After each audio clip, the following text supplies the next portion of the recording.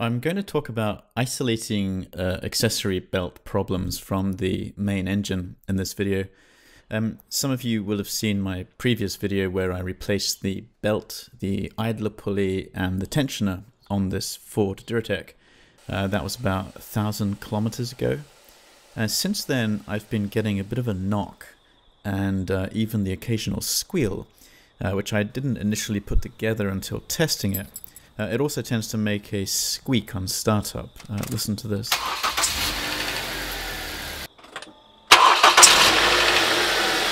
And then at certain revs and under certain loads, I get this knocking.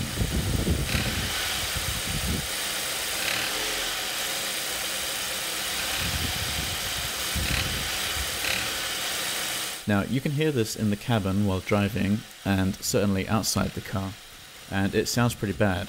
And you start thinking rod knock, something internal to the engine.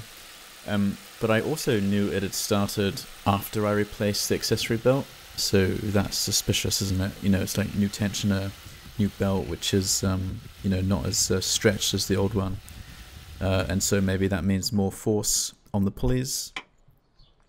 So it can be really hard to pinpoint engine noise, and the easiest way to rule out the accessory drive system as a whole is to just disconnect the belt entirely and then run the engine. Now that might seem dangerous, but it's really fine.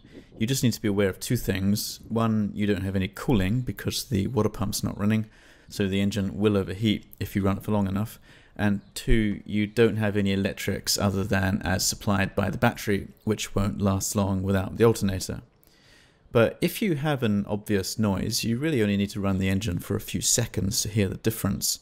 So I've disconnected the belt from the crankshaft pulley here, and you could take the belt out completely, or just make sure it's held well clear of the crankshaft, and then run the engine like normal and try to repeat whatever gave you the noise previously.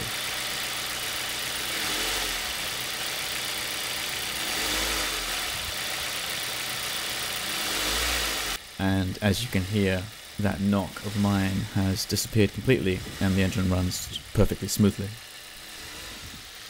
So now I know it has to be one of the pulleys and the engine seems fine. A mechanical knocking isn't going to be the belt slipping or being misaligned. That would cause a squeal. And I also had already replaced a few of the pulleys recently. So for me it's just a case of identifying which of the remaining ones is the likely suspect. And here this water pump pulley is obviously gone. It spins too freely. It's worse than when I checked it when I replaced the belt. Now, I can't reproduce the knocking by hand like this. It obviously has to be spun faster, or maybe it needs to have the belt tension on it. But it definitely needs replacing, so I'll do it anyway. This is the new one. I'll do a separate video on that job, but just here you can see how the pulley turns smoothly, and the grease that's packed into the bearings is obviously stopping it from spinning freely.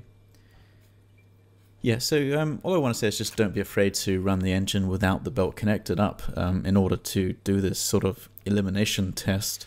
Just so long as you do it only briefly and you don't let it overheat, you should be fine. So I'll be working on the water pump video next, and then probably another short one on the tensioner. And then hopefully I'll be done with the damn accessory drive for a while. Have fun.